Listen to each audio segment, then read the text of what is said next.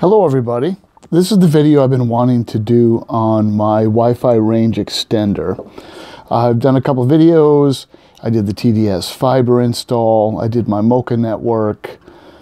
I talked about power line networking, and I talked about connecting two routers together to extend your Wi-Fi signal across your house. This is one other alternative.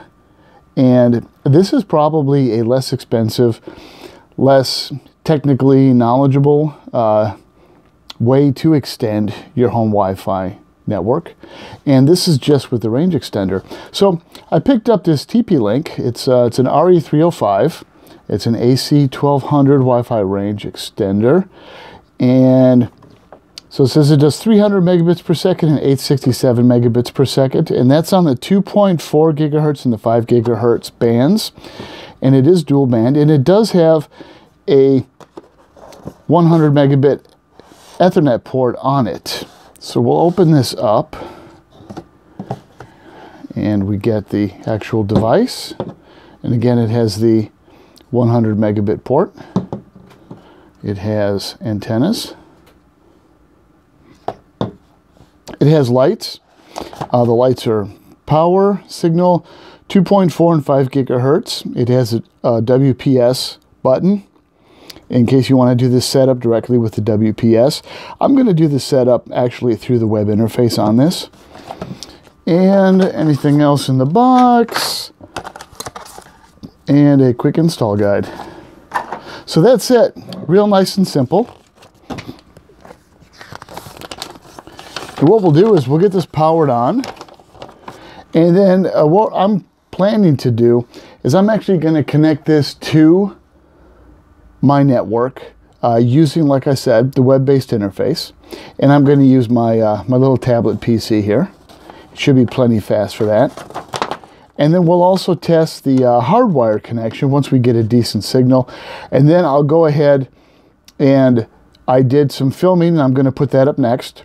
I did some quick videos showing my Roku device in the garage. I have a TV in the garage. That device's signal strength without this extender, just with 2 floors and 4 walls in between it and my router. And then I also walked around the house a little bit, and I got about, I went into about 4 different locations to include the garage where the Roku is, and down here in the studio office, just to see what the base signal strength was on my Wi-Fi router. And then I'll go ahead and do another video showing any increase in the actual signal. So with that, I'll get everything connected, and be right back. So once we get the actual TP-Link plugged in and powered up, we're going to go ahead and look for it on our Wi-Fi network. And this is my normal Wi-Fi network, and here we go. We have TP-Link Extender 2.4 and TP-Link Extender 5 gigahertz. I'll go ahead and select TP-Link Extender 5 gig.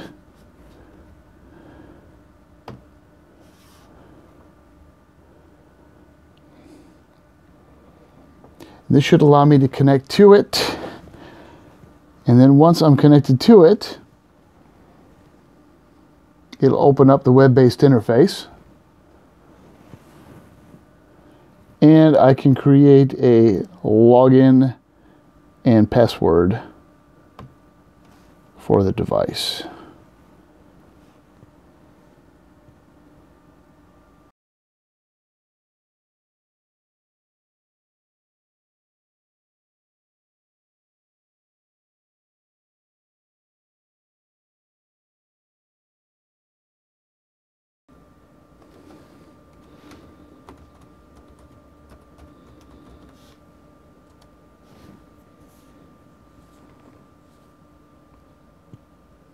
All right, so let's go ahead and find our network.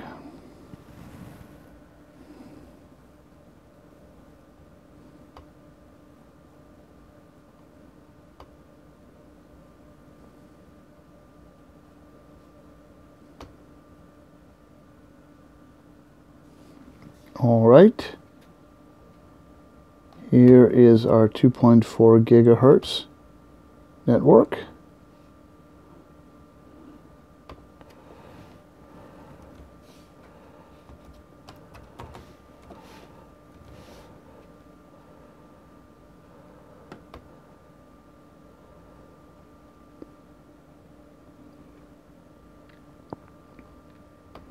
And here's our 15 gigahertz network. 5 gigahertz network.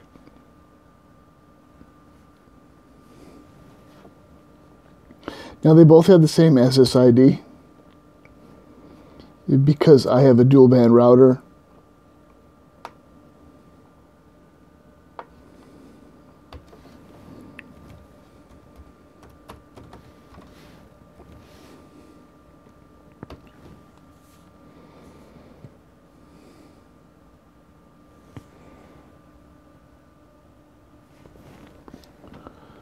so everything's saved.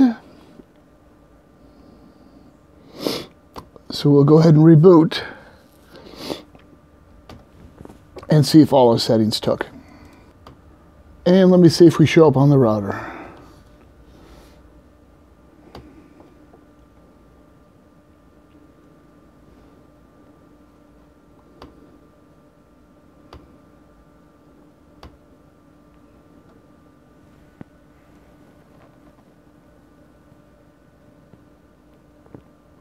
We'll check our connected clients list.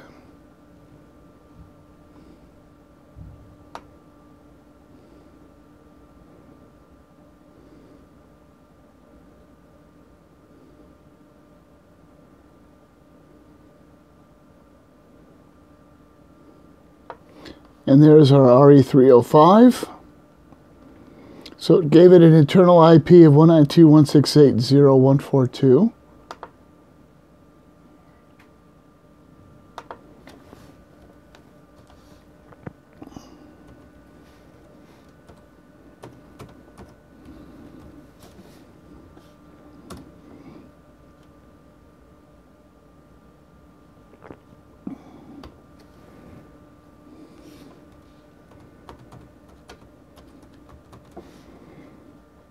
And let's see what we're looking like.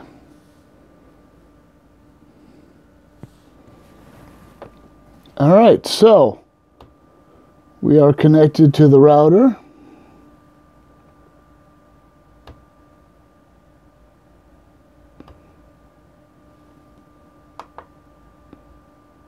On the 2.4 and on the 5.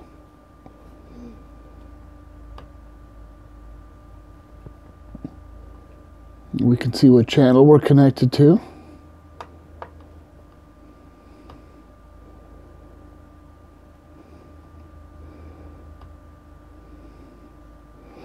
Strong signal on the 2.4, good signal on the 5. Currently, none of my clients, nothing in my house is connected to the extender.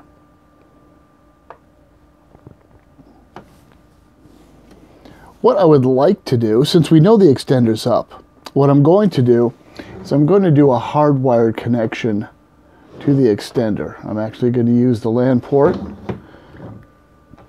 and I'm going to disable the Wi-Fi on my tablet.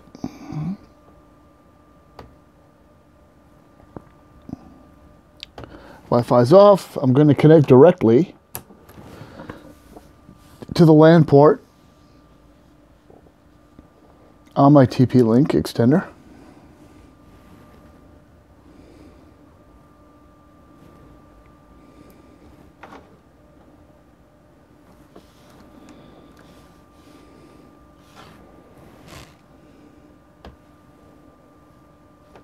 And we have a connection. We have internet access. And I'll log back in real quick.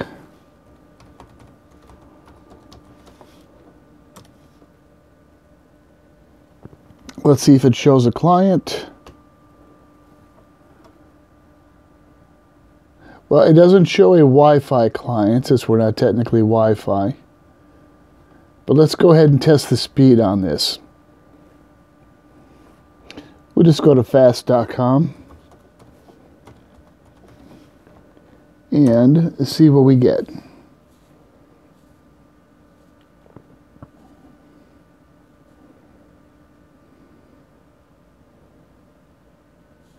I would call that successful, especially considering this is just a 100 megabit port. I'll go ahead and do it one more time. And as we can see, we are pretty much maxing out that port speed. So we actually are connected to the device, to the TP-Link device. Everything is working well. So what I want to do now is I'm going to reposition this upstairs in my living room area, which is about halfway between the garage where I'm going to have that Roku and the actual router itself. So we'll see what kind of signal strength we get out there.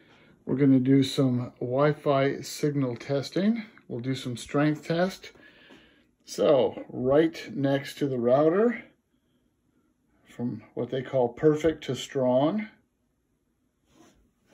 And I'm going to walk a couple rooms past. Now I have 2 walls in between myself and the router.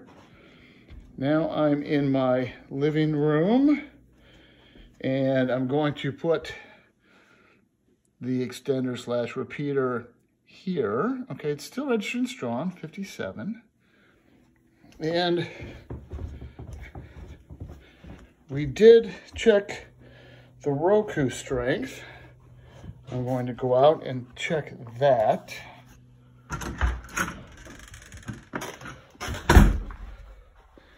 I'm in the garage, and we've got about 4 walls between us. What do they call it? General to weak. And this, of course, is before our Wi-Fi extender. Or repeater. You can call it whatever you like. All right.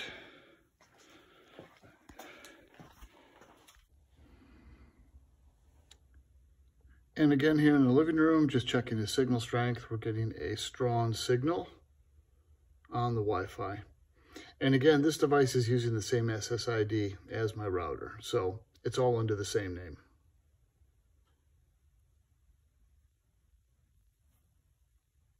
All right, so we're here in the living room with the Wi-Fi extender, and I am plugged into the Ethernet port. And let's see what kind of speed we get in this location.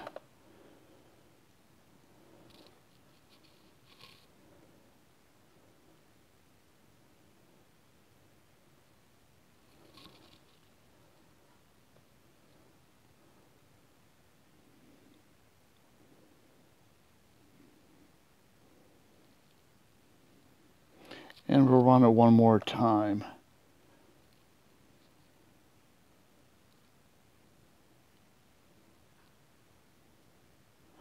So again, we're pretty much maxing out this 100 megabit port. So that was using the wired 100 megabit Ethernet port. Let's go ahead and pull this away from the wall, just so there's no interference. And go ahead and check our Wi-Fi speed here. And pretty nice. 120 megabits per second on the Wi-Fi. And the interesting thing is, when I go into the settings inside the device, I am showing my tablet as a client on the 5 gigahertz band.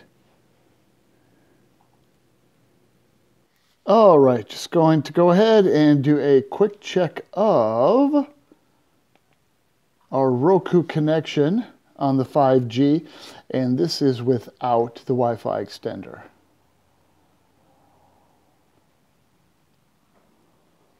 And this is in my garage, so the Wi-Fi is at the other end of the house. I'm at the opposite end again, and inside the garage. So I've got 1, 2, 3, 4 walls between myself and the wireless router. All right, and so we're on our McSally network, and we are showing 14 megabits per second. And once more, we're checking the network speed out here in the garage with the extender on. And before we had a weak to medium signal, and we're getting a strong signal now. So definite improvement. We'll check the Roku speed, and we'll check the tablet one more time. Checking the Roku device with the extender.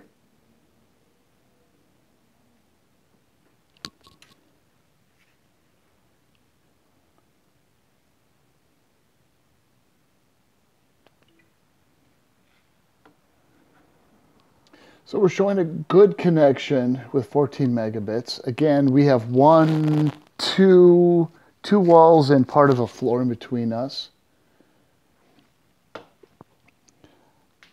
On the actual extender itself, we show that now my phone has connected, the Roku streaming stick in the garage is connected, and the tablet is connected. So devices do automatically connect directly to this when it is the strongest signal on the extended. And we're checking our fast.com speed out here in the garage, again, with two walls and a floor in between us and the extender. And we'll try one more time just to make sure we're getting some consistency. There we go. Not bad for a signal going through a couple of walls and a floor. So, at the end of the day, I am getting better Wi-Fi coverage in my home and outside in the garage. If I had the Wi-Fi range extender out here, I'd have a wired port. And that could come in handy if I had a switch out here, if I had any hardwired devices. But right now, I think I've shown that I have actually extended and improved my home Wi-Fi coverage. Again, it's not like drastically, tremendously night and day difference in coverage. But I think for the price of the extender, I think it's worth the price of admission. Thanks for joining in, folks.